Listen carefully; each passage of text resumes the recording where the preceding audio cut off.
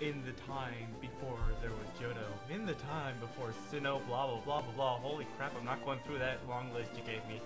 Hello everyone, I'm Matthew from TheGamersTree. And I'm Tris with TheGamersTree. Welcome to the filler in between Johto and Kanto.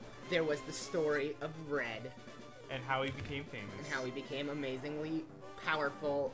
But this is way before we hit Kanto, because we know we're going to fight Red at the top of the mountain.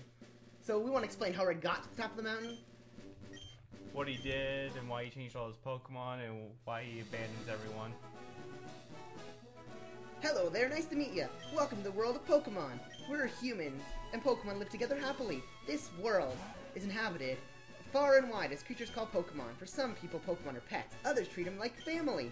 As for myself, I'm a Pokemon trainer. My name is Amnesia Activate.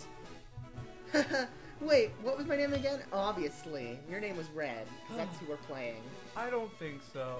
I think his name was Jacob. Jacob? Alright, my name is Red, yes. I can't spell. This is my rival. He's been a rival since we both met in Pallet Forest. His name was Blue. But I don't like all caps, sorry. That's not how it works with me. I don't do that. All caps bullshit thing. I don't care if his name's all caps. Was it Blue?